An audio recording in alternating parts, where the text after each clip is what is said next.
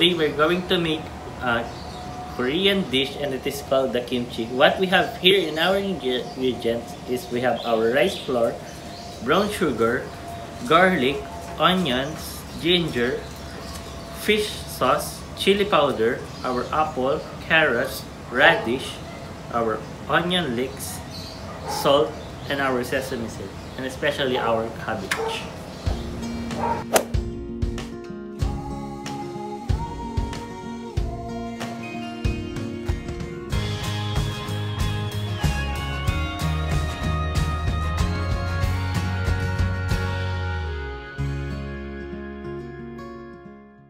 First, we need to ferment our rice flour. Add our water. Then our rice flour.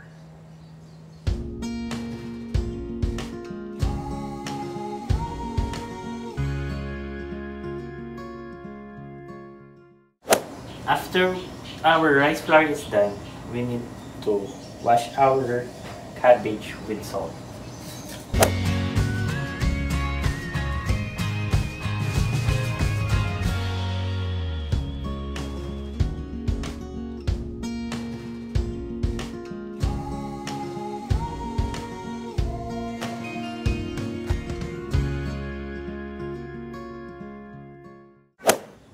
After that, we need to wait until 30 minutes. So after 30 minutes, guys, we need to wash our cabbage.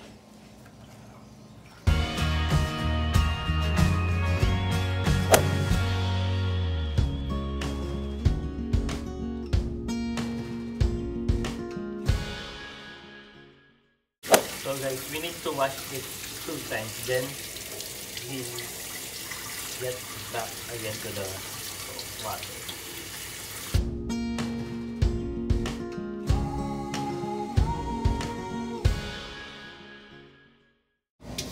And let's wait again for about 30 minutes. So after 30 minutes, guys, we're gonna do it again.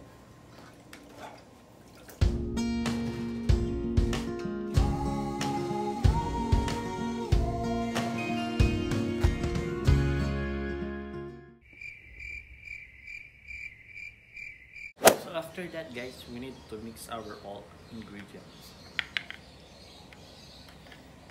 First, our fish sauce, sugar,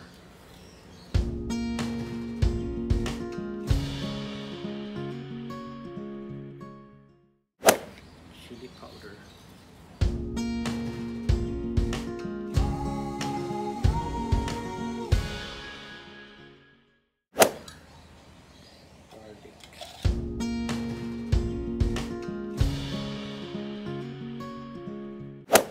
onions,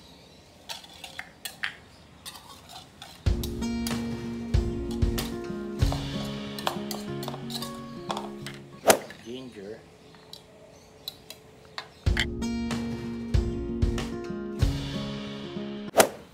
mix it all together.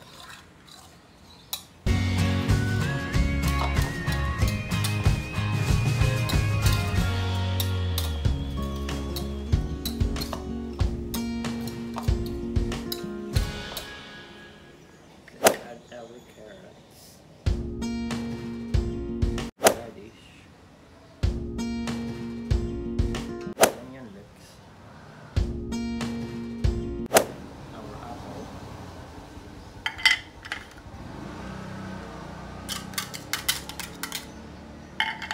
then sesame seed.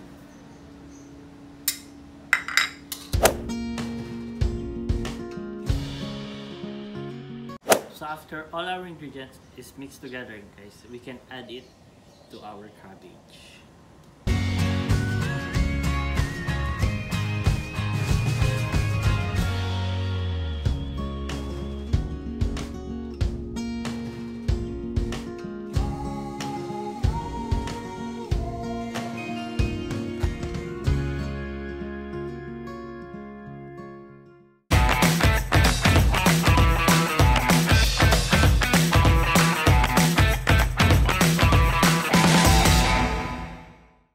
here you go guys, our very own kimchi.